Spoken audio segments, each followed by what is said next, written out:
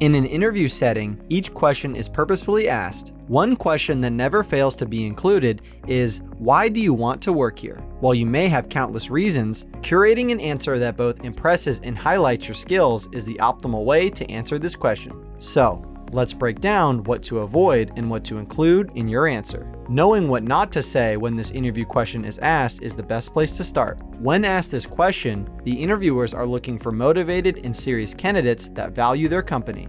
3 answers to avoid include, I need money, I saw you were hiring and I need a job, and I need this job until my dream job becomes available. These responses don't showcase the skills you can offer, but more so demonstrates that your interests are tied up to personal gain. Instead, focus on how you can add to the company's bigger picture. Start by centering around your skills and experience as a foundation for your answer. You can explain that this new opportunity highlights your abilities and this role can help develop them further. It is crucial to leave the impression that your skills and experience can translate into benefiting the company. Furthermore, interviewing panels are searching for individuals who can add value to their organization. Be sure to explain your strategy on how to perform the job well. It may be useful to provide data or time frames to reinforce your statements. Lastly, companies are in search of employees who truly care about the organization's values. Most companies will have their mission statement on their website and highlight what values they stand for. Reflecting the company's sentiments in your answer will show your deeper connection to the job.